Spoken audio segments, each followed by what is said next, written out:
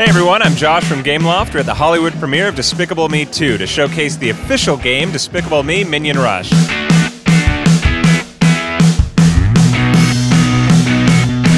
The game is the most beautiful game I've ever seen. The nuances of the Minions are awesome. It's fun, it's addictive. My 10-year-old will not stop playing it. I think the great thing about this game is that whether you win or lose, there's a great, funny outcome to it. I lose on purpose so I can watch the animation. What do you think people love about the Minions?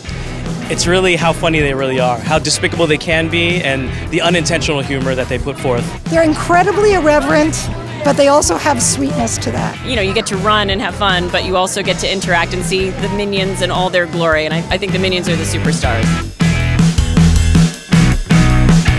So maybe you could tell us a little bit about the collaboration between Gameloft, Universal, and Illumination to make this game. Well, it's a great collaboration between all three parties to really get the most authentic, on-brand experience for Despicable Me in a mobile game. We could not have done anything without Gameloft in terms of the nuance and the detail. We work out a gameplay that is really unique and authentic to the brand is just a fantastic job.